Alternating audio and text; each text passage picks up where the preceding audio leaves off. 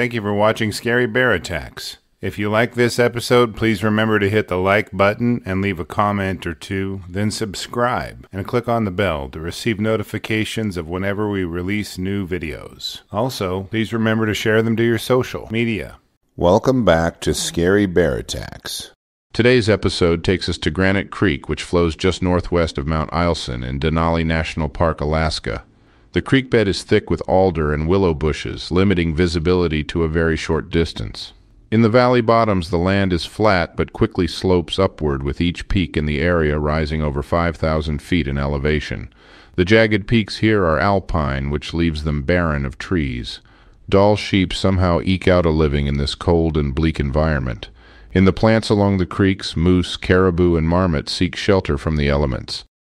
Hiding from wolverines, wolves, lynx, black bears, and brown bears isn't an easy task, but somehow they manage. In Denali National Park, roads provide access to trailheads which lead to panoramic views that few human feet had trod. This area is in nearly the same condition as it had been for thousands of years. Many of the animals here seldom, if ever, see human beings, let alone feel a substantial impact from their presence. Hiroshi Tokura was a 25-year-old man on August 11, 1980. He and 3 of his friends were hiking through the park, taking breathtaking photos and otherwise enjoying each other's company and the beauty of the park. As the hikers approached the edge of Granite Creek, the bushes grew thick and tall.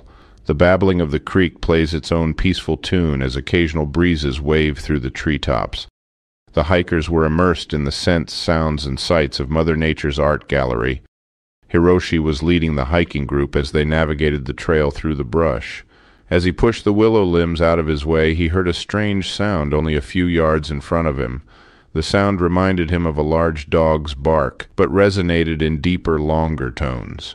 Hiroshi knew that moose and caribou didn't make this sound, but was worried that he might find out what animal does.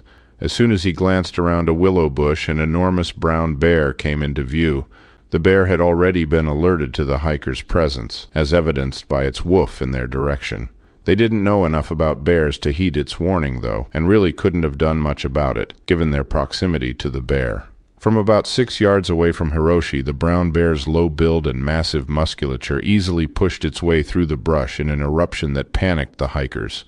Behind the bear, he could see the brush parting as another animal was fleeing.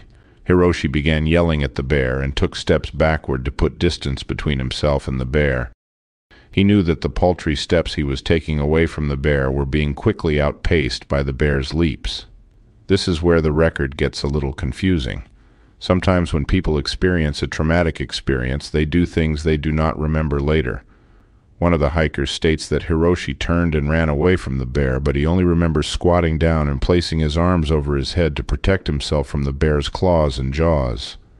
Given that Hiroshi was the closest of the hikers to the bear, he bore the brunt of its anger. In fact, he bore all the brunt. The brown bear was upon him before he could react. Every part of the man's body that was touched by the bear's claws was torn and gashed. Its claws acted like the blades of a giant blender against the man's skin. As Hiroshi's flesh was being ripped apart, the bear bit into his shoulder. It drove its teeth deep into the muscle and tissue surrounding his bones, causing deep cavity wounds and punctures. The bear didn't stop there, though. It switched its attack to biting his back as he crumpled to the ground under the weight of the bear's body.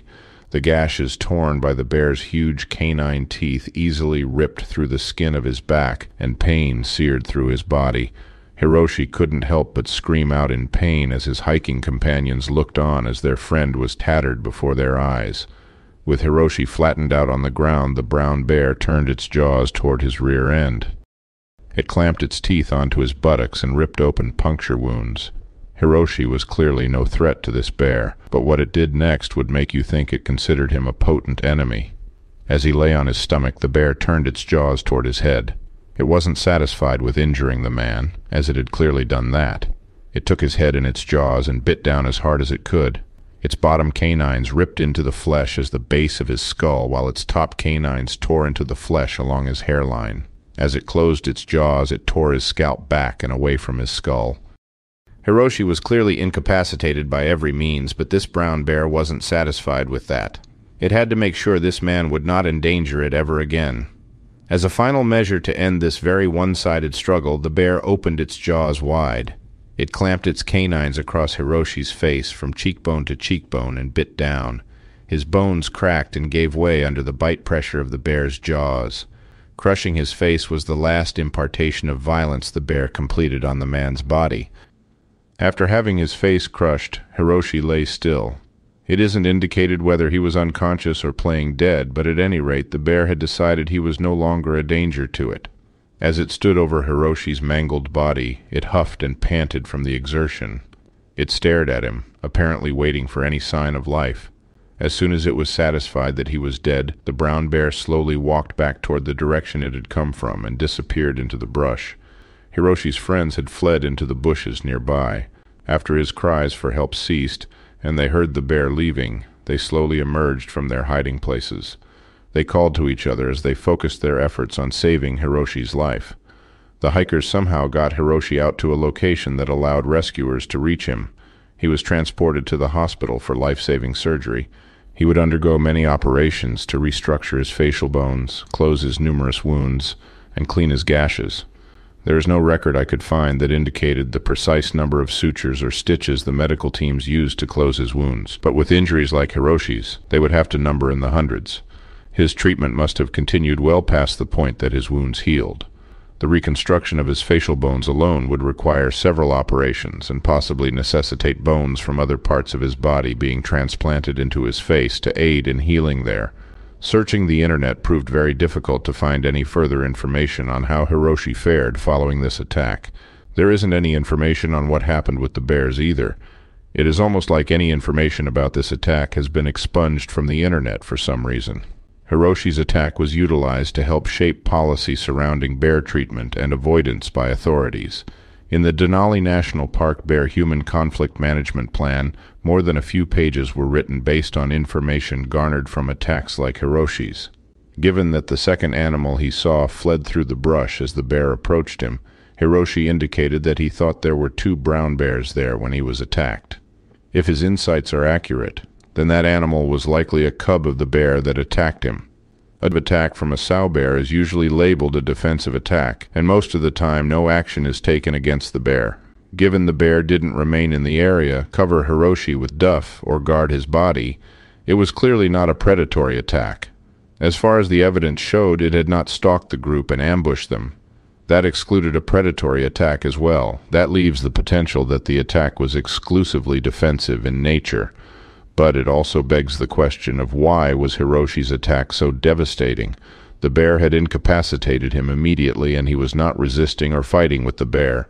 It seems to me that the injuries he suffered were egregious but unnecessary given his behavior. Analyzing the injuries imparted by the bear, note that there were none listed on Hiroshi's hands and arms, even though he used them to cover his head. This indicates that he wasn't reaching his arms toward the bear to ward its jaws away from him. If he had done that, the bear would have mangled his hands and arms in its attack. The fact that he squatted down seems to indicate that he wasn't sure if he should run or play dead. If he had curled into a ball on the ground instead of squatting, do you think it would have led to different injuries on his body? After reviewing the details of this episode, I'm left with a few questions for you. Do you think the other animal Hiroshi saw feeling the area was a cub? Did the potential presence of the cubs exacerbate the aggression of this attack? Would bear spray have changed the outcome of this attack? Could Hiroshi or his fellow hikers have utilized a firearm in a competent manner to defend him? What could the hikers have done differently to avoid such a close encounter with an angry brown bear? I will be glad to read and respond to your thoughts, so please post them in the comments section below and let's talk about it. Thank you for watching Scary Bear Attacks. If you've enjoyed this episode, please consider clicking on the like button and clicking on the bell icon. We'll help you know when we post our new episodes.